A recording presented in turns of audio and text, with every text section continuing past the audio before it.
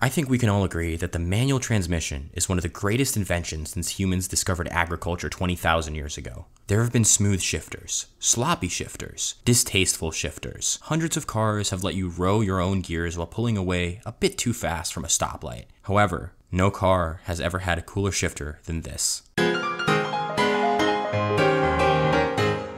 I'm gonna be honest right off the bat, I really love this car. The Volvo S60R with the Spaceball is really special, and from my research, less than 1,000 2006 models like this were made for the US. The regular car is a mid-tier Volvo sedan priced to compete with the BMW 3 Series. The R-Spec, however, is Volvo's answer to the M3.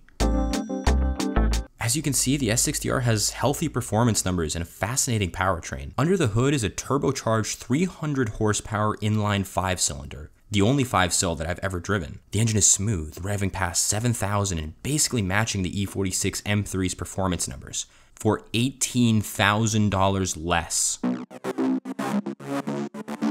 Volvo might never have been a paragon of dramatic and exciting styling, but damn, this thing looks good. Yes, I know this particular S60R is not in decent shape. Ignore the UV light Jackson Pollock. The hood is normal. Volvo clear coat is shit. It might not be flashy, but I think the badge and design of this car make it into the perfect luxury sleeper. Subtlety is the name of the game, with sleek, elegant body lines flowing into the taillights. The badging whispers instead of screams. There are a ton of R's around the car, in the back, but also in the grille, where it's almost the same size as the Volvo emblem, and in the wheels and steering wheel. But they're small and they don't overwhelm. It's one of my favorite designs of a sports sedan ever, maybe only losing out to the E46.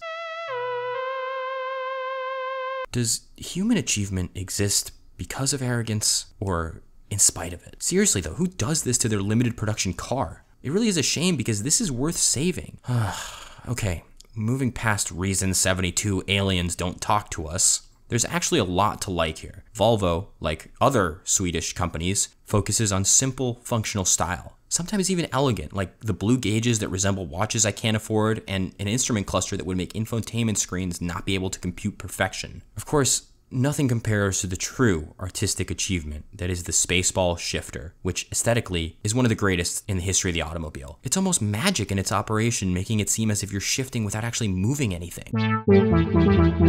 When you are moving though, everything, the design, the engine, the shifter, add up into one lean, mean Swede machine. The Stockholm M3 has a revvy 5-cylinder, active adjustable suspension, and neutral shifter feel. It goes. It doesn't take corners like a Miata or even an E36, but still excellently for a sedan. It's made for long hauls through the curvy roads of Europe and blasting past lane hogs on straight American highways. For the right person, the half V10 is just about the perfect daily.